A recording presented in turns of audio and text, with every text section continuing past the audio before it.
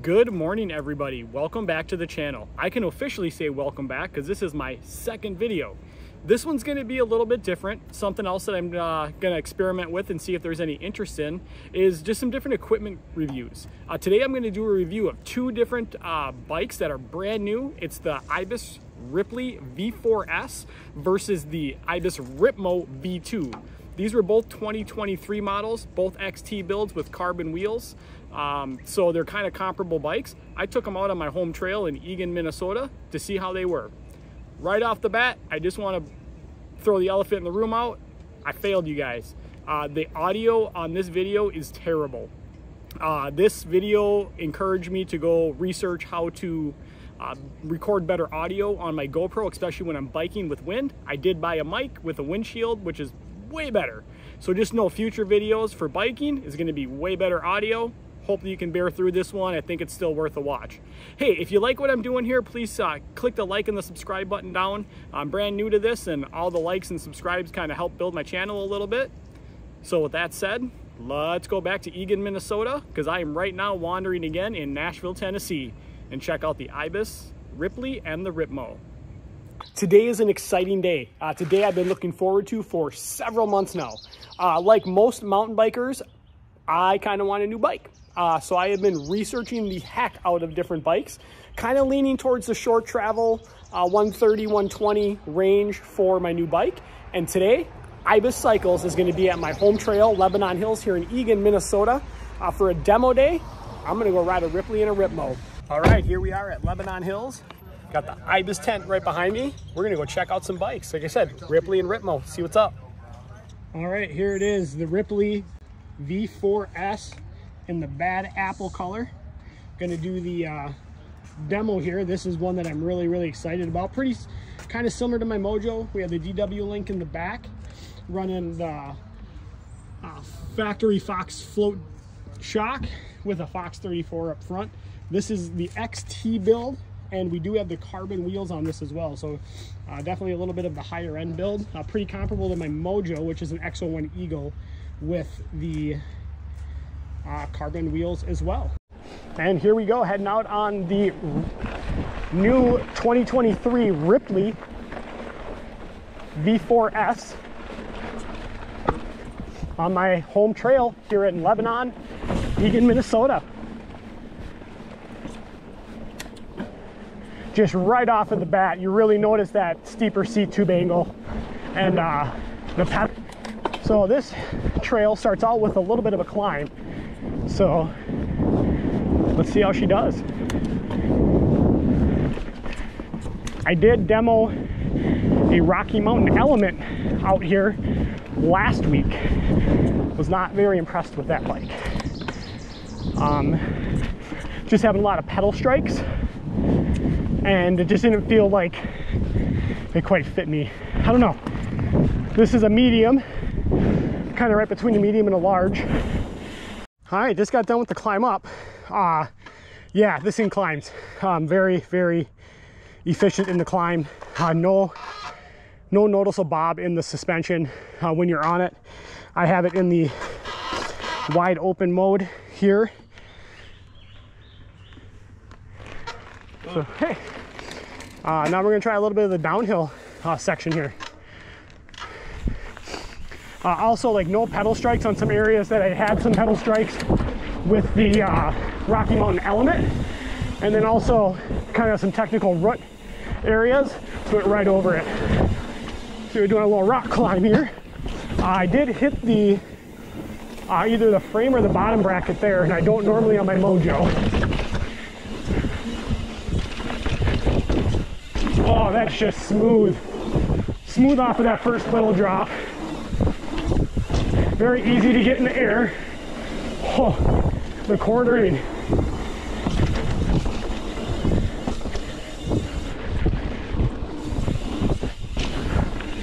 There's right over all this chunk, and it's little bump after little bump, and that rebound is set just about right. So, yeah, very impressed with this bike there. The medium's feeling pretty good. I do feel like maybe again that reach just a little bit out more. Got one of my favorite features coming up here. It's called the banana split. Little banana drop, jump, kind of mixes a jump and a drop. It's angled up a little bit like a jump, but I ride it more like a drop. See how the Ripley handles the banana split. Smooth. Just poppy off of stuff. Just poppy. Up and over. Yeah, I see why this is Ibis's most popular bike. So just going through some technical climbs that I just kind of went through. One thing I did notice is this front tire on the climb. I mean, it just stays planted. My Mojo, when I get up cranking, I have a tendency to pull that front tire a little bit and comes up off the ground. This thing, it just wants to go up and just stays planted with very good traction.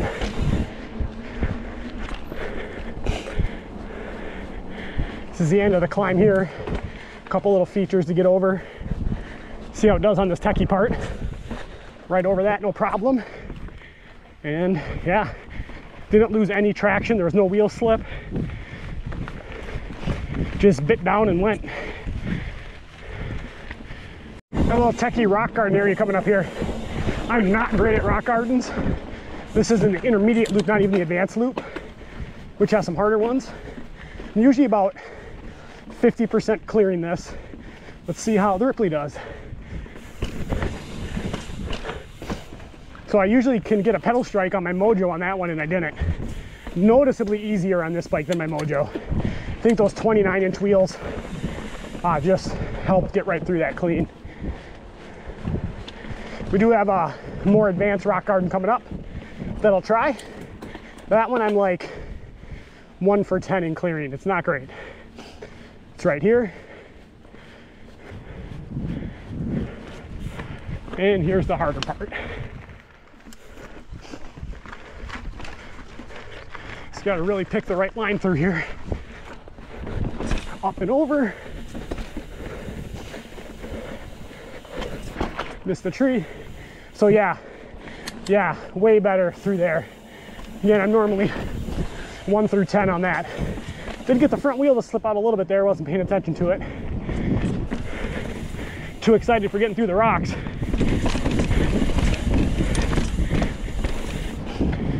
Yeah, this bike just makes you better than you are.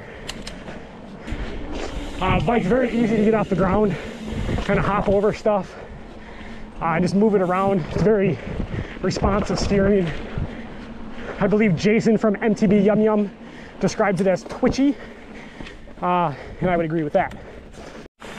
Kind of coming up to those bigger drops here in the black section. 2 back to back. See how the 120 handles it.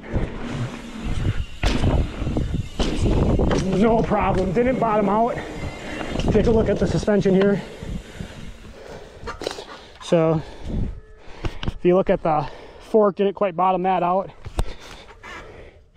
And the rear shock almost bottomed out, but it's not off. So even those 2 decent drops back to back, I didn't bottom out or go through all the travel on the suspension. At least for everything here, the Ripley is plenty of bike for this trail.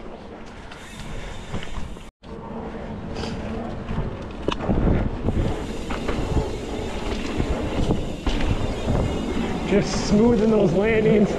Got another decent drop coming up here. This is the one where I will bottom my Mojo out on. I think it's a little bit higher than the other ones. No problem. Little jump afterwards. Oh, this thing just gets in the air. Climbing back out to the parking lot on the Ripley. Man, YouTube can only do this thing so much justice. Get out and demo one of these and ride it. In short, shut up and take my money. This one's at the top of the list right now. All right, here we're gonna go for the second demo. Now we're gonna go to the Ibis Ripmo, excuse me. This is in the Bruce Banner Hulk Green. Going up, gonna try the size large. According to Ripley's website, their large is running 5'7" to 6'1". I'm about 5'8", 175. The medium felt pretty good on the Ripley, but we're gonna try this out. Running the Fox 38 on this one with 160 mil of travel up front.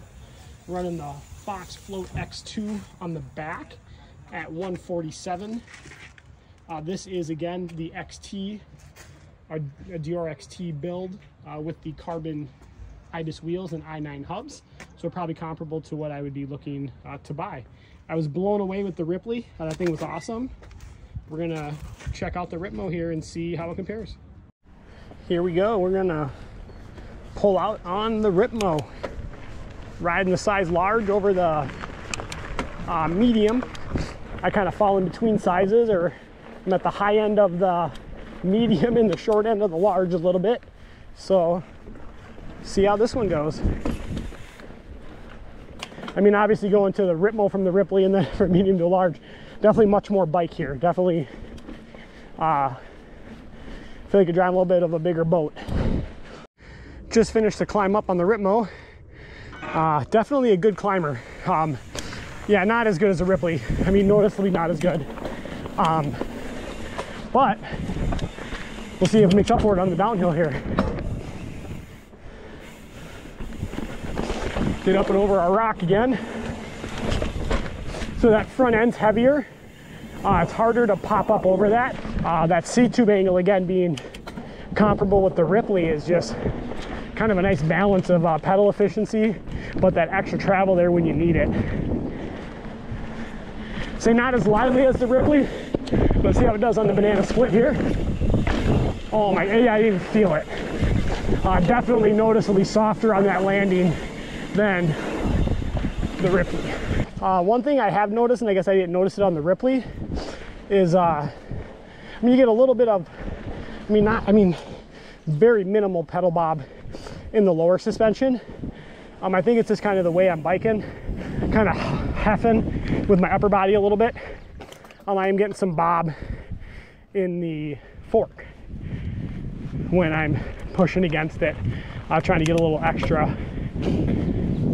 momentum on these climbs. So here comes a little bit of the sketchy part. Again, stays planted. Rear tire got a little hung up there. Wasn't quite as clean through there as the Ripley was. But again, on a climb, that's not surprising. Gonna get a little downhill here with some of the drops. Really interested to see how this thing does on these. Again, even just nosing down, that fork is really nice. Let's go the bigger line. There we go. Off the jump. I cased that a little bit there. Don't know if I was just going slower than the Ripley. But yeah, definitely softer landings, but not as poppy. The bike's noticeably heavier. Again, to be fair, I went from a medium frame to a large, but this is definitely a heavier bike and a little bit harder to get off of the ground. If you like to jump and pop around, it's more planted, it's more stable. So I think going some chunky downhill, I would definitely feel more comfortable on this. Just charging those than the Ripley. But for me and my style of riding, that Ripley's gonna be hard to beat. See how we do on this rock garden here. Might get some traffic. Was able to clean this pretty easy on the Ripley. Bobbed up right there when I had to put a foot down already.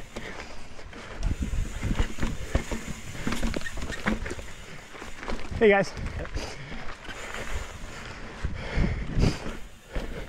So pretty good. Again, I'm just feeling that rear tire gets hung up on the rocks more than the Ripley. I think that's just from probably the longer wheelbase, and again, just a little bit more weight on it. It just doesn't roll over at the slow speeds, those rocks, quite as good. See how we do on this rock garden here. might get some traffic. Was able to clean this pretty easy on the Ripley. Bobbed up right there when I had to put a foot down already.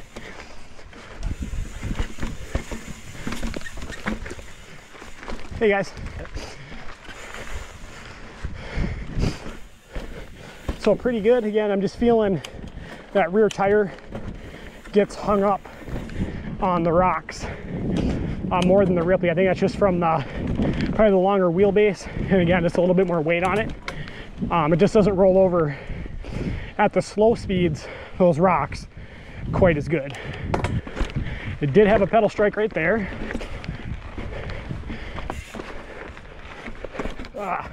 Yeah, so with the longer wheelbase, this is just harder to move around. This rock garden at slower speeds, yeah, noticeably more difficult than that Ripley was.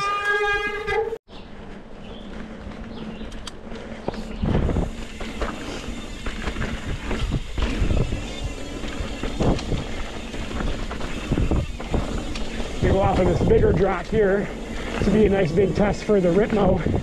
Again, I was really impressed with how the Ripley handled this, and let's see how the Ripmo does. Just smooth. Yeah, very nice. Again, not as high on the jump afterwards.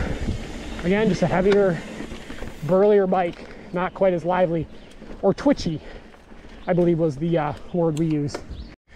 Climbing back out on the Ripmo. Kind of final thoughts. Definitely a bigger, burlier bike. Definitely more noticeable difference from the Ripley than I was expecting. They're very, very different bikes for very different kinds of riders. The Ripmo, I feel like I didn't really give it a fair shake. Being as a trail I'm on is not overly burly, rocky, point it downhill park, enduro kind of riding, which is what this bike is made for. So for me, this being my home trail that I ride, probably 2-3 times a week, the Ripley's hands down the winner for me and my riding and my style. Yeah, that's my 2 cents. Ripmo was still a lot of fun. Definitely glad I tried it. Just don't think it's the one for me and my riding.